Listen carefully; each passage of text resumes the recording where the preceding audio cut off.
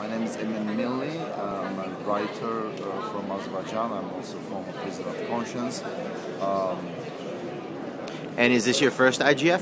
Yes, this is my first IGF, and to be honest with you, I was quite confused because it's such a huge event, but it's very good that it now was held in Azerbaijan, and I hope I will participate in future IGFs and use it to attract attention to concerns of civil society in Azerbaijan.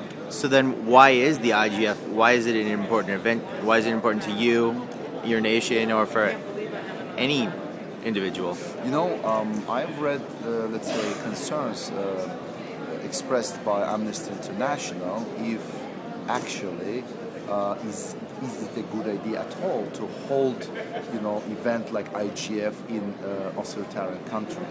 And I think that as someone, who lives here and who struggles with this autocracy to push the borders of freedom, I think the benefit of IGF holding here is great for our civil society, because it's one of these rare moments of attention of leading companies like Google, Twitter, or other organizations like Internet Society, global media, coming to Azerbaijan. It creates for civil society in this country, which is very marginalized and quite weak, after 15 years of repressions, to get a platform, a global platform, where we can talk about issues of internet freedom, of freedom of expression, of media freedom in Azerbaijan. And it depends, I think, how you use it. So I use this IGF, for example, to address the president in an open letter, which was published in Independent, a British newspaper, in Gazeta Wyborcza, biggest Polish newspaper, in Tagesspiegel, one of the biggest newspapers in Germany, and in various other online global media platforms. So, and I think that our civil society or activists or journalists wouldn't have anything from not having this event here. I mean, I have made a lot of contacts. My friends were working hard to create new contacts to convince the global policymakers on the issues of internet freedom and human rights, to pay more attention to Azerbaijan. I was trying here, for example, to make my case, to make Azerbaijan as a study case for a new phenomenon, which I call autocracy 2.0, when basically, president of a country says internet is free, but I question, as a former prisoner of conscience and someone who was basically punished for writing my thoughts on internet mostly, how free it is. Technically it is free, right? So I can go now write whatever I want. There is no blockage.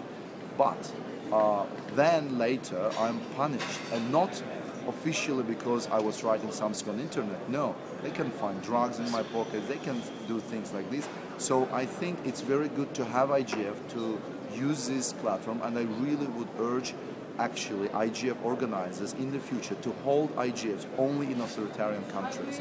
Of course there are countries where you cannot do it, where they kill people, hundreds of them, but I think it's extreme cases. There are a lot of autocracies which allow for some space, and I think it's better rather to come, to engage, to take that space and to expand it.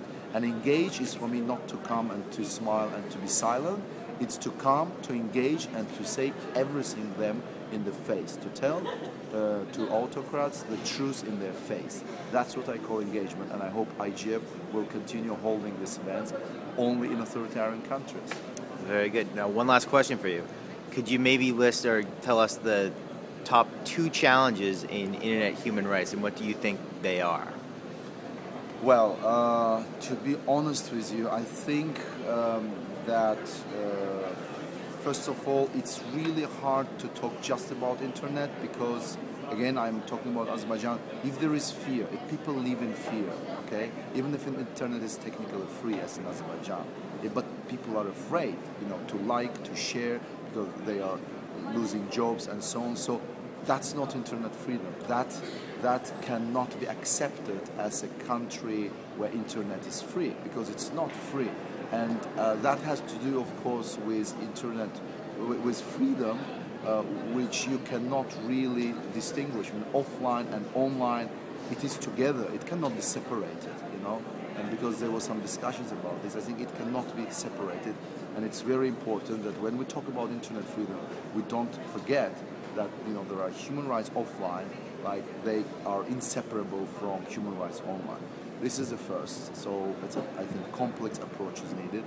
And second, I think that very important is to think about the spread of internet and about the quality of internet, because there are still billions of people on the planet who don't have access to internet. And I hope that actually we can come at some point in the future with technologies which would enable, you know, for all these billions of people who currently don't have access to internet to have access, and those who, let's say, have access, like in Azerbaijan, the government says more than 65% people have access to internet. But recent research has shown that only 7% of people daily use internet. So there's a huge difference between, you know, if you come and once in a month touch the mouse and, you know, go online, or if you daily use it. Because if you don't really daily use it, then it means you cannot really be empowered. You cannot. You're not taking fully advantage of it. Exactly. So I think this is the second challenge. I think we, as world internet community, have to look at. Great. Well, thank you very much for your time. We greatly appreciate it. Thank you very much.